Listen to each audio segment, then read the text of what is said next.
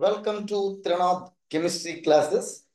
In this video, I am going to discuss about intermediate second year topic, solutions. In solutions topic, I am going to discuss about liquid in liquid type of solutions. In this liquid in liquid type of solutions, this is second video.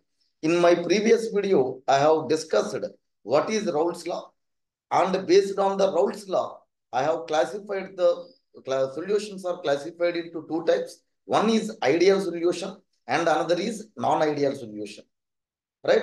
Uh,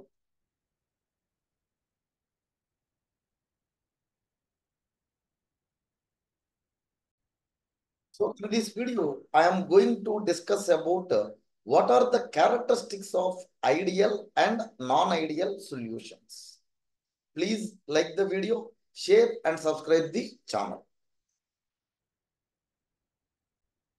In my previous video, I have discussed about Raoult's law.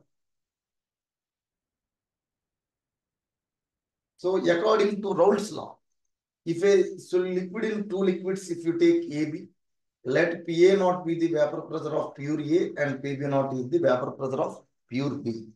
Then according to the Raoult's law, if I made a solution AB, if I prepared a solution containing both liquid A and B, according to the Raoult's law, partial pressure of a common component is directly proportional to the mole fraction of that component in the solution.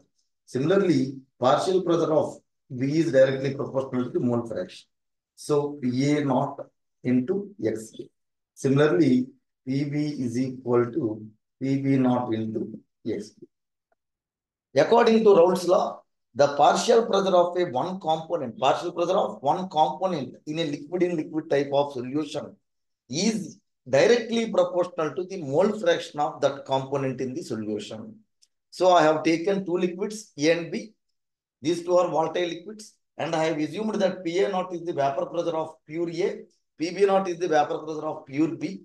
Then I prepared a solution containing both A and B, and that in that solution, the total pressure is contributed by the component A and component B. So partial pressure of one component is directly proportional to the mole fraction of that component in the solution. So now the total pressure is given by PA plus PB and PA naught into XA plus PB naught into XB. So this is the total pressure expression. Based on this Raoult's law, solutions are classified into two types. One is ideal solutions and second one is non-ideal solutions. So now what are ideal solutions? Ideal solutions means solutions which obey Raoult's law at all concentrations are called ideal solutions. Solutions which obey Raoult's law at all concentrations are called ideal solutions. Non-ideal means the solutions which do not obey Raoult's law at all concentrations are called non-ideal solutions.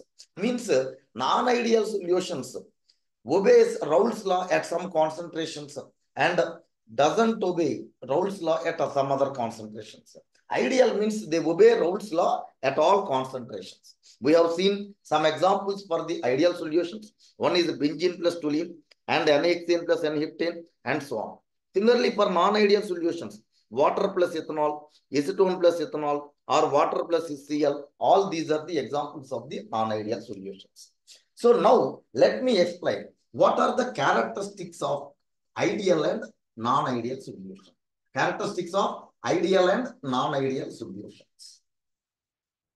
So in intermediate public examination point of view, this is one of the important question. What are ideal solutions? And give their characteristics. The question may ask like this. Now, ideal solutions. And the second one is non-ideal solutions. What are its characteristics? So already I have discussed. Ideal solutions means which obey Raoult's law.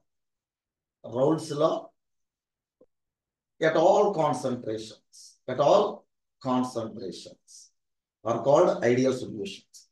Similarly, the non-ideal means which do not obey, which do not obey Raoult's law at all concentrations. So అన్ని కాన్సన్ట్రేషన్ల వద్ద obey చేస్తుంటే ideal అని చెప్తున్నాం. అలా obey చేయకపోతుంటే కనుకండి ఏమంటున్నాం, non ideal అని చెప్తున్నాం. Right? So ideal, non ideal. Then second one is so if you take pure solvent, similarly pure solute, అంటే ప్యూర్ సొల్యూట్ తీసుకున్నాం అనుకోండి, ఏ ఇంటరాక్షన్స్ ఉంటాయండి వాటి మధ్యలో? Solvent interactions. ఏ ఇంటరాక్షన్స్ ఉంటాయి? సాల్వెంట్ ఇంటరాక్షన్స్ ఉంటాయి. అదే ప్యూర్ సొల్యూట్ తీసుకుంటే ఏ ఇంటరాక్షన్స్ ఉంటాయండి వాటి మధ్యలో? సొల్యూట్ ఇంటరాక్షన్స్ ఉంటాయి. అంటే for example I'm taking 2 liquids A and B తీసుకుంటే కనుకండి ఇక్కడ ఏ ఇంటరాక్షన్స్ ఉంటాయి? ఏ ఇంటరాక్షన్స్ ఉంటాయి. అదే ప్యూర్ బి తీసుకుంటే కనుక ఏ ఇంటరాక్షన్స్ ఉంటాయి? బీబీ ఇంటరాక్షన్స్ ఉంటాయి. ఏ ఇంటరాక్షన్స్ ఉంటాయి? బీబీ ఇంటరాక్షన్స్ ఉంటాయి. సో ఈ రెండింటిని పెట్టి నేను ఒక సొల్యూషన్ తయారు చేయను. That is solution AB. Now ఈ సొల్యూషన్ లో ఏ ఇంటరాక్షన్స్ ఉంటాయండి? ఏబి ఇంటరాక్షన్స్ ఉంటాయి. అంటే సొల్యూట్ సాల్వెంట్ ఇంటరాక్షన్స్ ఉంటాయి. ఏ ఇంటరాక్షన్స్ ఉంటాయండి ఇక్కడ? సొల్యూట్ సాల్వెంట్ ఇంటరాక్షన్స్ ఉంటాయి. సో ఒక్కసారి ప్యూర్ సాల్వెంట్ తీసుకుంటే ఓన్లీ సాల్వెంట్ ఇంటరాక్షన్స్ ఉంటాయి. ప్యూర్ సొల్యూట్ తీసుకుంటే కనుక ఏ ఇంటరాక్షన్స్ ఉంటాయి? సొల్యూట్ ఇంటరాక్షన్స్ ఉంటాయి. అంటే ఫర్ ఎగ్జాంపుల్ ఏబీలో అనుకున్నాం అనుకోండి, ఏ ఇంటరాక్షన్స్ ఉంటాయి, ఇక్కడ బీబీ ఇంటరాక్షన్స్ ఉంటాయి. సొల్యూషన్ ఫామ్ అయితే ఏబీ ఇంటరాక్షన్స్ ఉంటాయి. అంటే సొల్యూట్ కానీ సాల్వెంట్ కానీ మూడో ఇంటరాక్షన్ ఏమంటున్నాం? Solute solvent interaction. సో మనకి ఈ ఇంటరాక్షన్ బట్టి తీసుకుంటే కనుకండి ఐడియల్ సొల్యూషన్స్ లో తీసుకుంటే ఏంటంటే ఐడియల్ సొల్యూషన్స్ లో తీసుకుంటే కనుకండి ఏఏ BB interactions are same as that of AB interactions. అంటే సొల్యూట్ అలాగే ఇంకోటి ఏంటంటే సాల్వెంట్ ఇంటరాక్షన్స్ ఎలా ఉంటాయట? రెండు సమానంగానే ఉంటాయి. సొల్యూట్ సాల్వెంట్ ఇంటరాక్షన్స్ కింద సమానంగా ఉంటాయండి. రైట్? అదే నాన్ ఐడియల్ లో తీసుకుంటే కనుకండి ఏఏ BB interactions are not same as that of AB interactions. Right? So అంటే ఒక ఐడియల్ సొల్యూషన్ లో అయితే కనుక సొల్యూట్ కి లేదా సాల్వెంట్ కి ఏ విధమైన ఇంటరాక్షన్ ఉంటుందో సొల్యూట్ కి సాల్వెంట్ కి కూడా అంతే విధమైన ఇంటరాక్షన్ ఉంటుంది. సో ఫర్ ఎగ్జాంపుల్ ఇప్పుడు మనమే తీసుకున్నాం అనుకోండి, ఒక సినిమాకి వెళ్ళటం మీద ఉన్న ఇంట్రెస్ట్ ఒక క్లాస్ ఉంటుంది. అంటే రెండు సమానంగా ఉన్నాయి అనుకోండి, ఐడియల్. అక్కడ అలా కాకుండా సమానంగా లేవు అనుకోండి, అది ఏమంటున్నాం? నాన్ ఐడియల్ సొల్యూషన్స్ లో solute solvent interactions are not same as that of solute and solvent interactions. వెరాజ్ ఐడియల్ లో అయితే ఏమని చెప్తున్నామండి ఇక్కడ? Solute interaction, solvent interactions are same as that of solute solvent interactions అని చెప్తున్నాను. సో సింప్లిఫికేషన్ కోసం నేను ఇక్కడ ఏఏబిబి అని రాస్తున్నాను. ఏఏబిబి interactions are same as that of AB interactions అని. అదే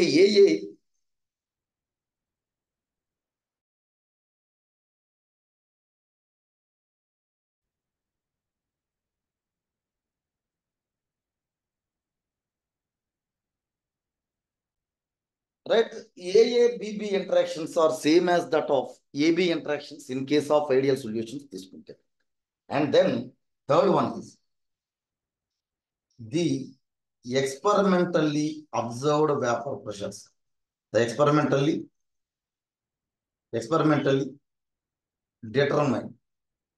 determined partial pressures are same as that of calculated values. అదే నాన్ ఐడియల్ లో అయితే ఏమని చెప్తున్నామంటే ఇక్కడ experimentally observed values are not same as that of calculated values. So this is the third one. That is so PA is equal to PA naught into X. అదే విధంగా PB is equal to PB naught into X. So అదే ఇక్కడ తీసుకుంటే కనుకండి PA not equal to PA naught into X, PB not equal to PB naught into X. So అంటే ఇది experimental గా calculate చేసిన value అనుకుంటే కనుకండి. If we know the mole fraction of A, we can calculate the partial pressure of that component in the solution by using this Raoult's law. So experimental గా determined values by using Raoult's law calculate చేసిన values రెండు సమానంగా ఉంటాయి. ఏ కేసులో చెప్తున్నాం? Ideal solutions కేసులో అయితే, right. అదే నాన్ ఐడియల్లో అయితే కనుక రెండు సమానంగా ఉండవు, right. So this is the third one. Then fourth one is delta H mixing. Delta H mixing is equal to 0. అదే ఎక్కడ తీసుకుంటే కనుకండి delta H mixing not equal to 0.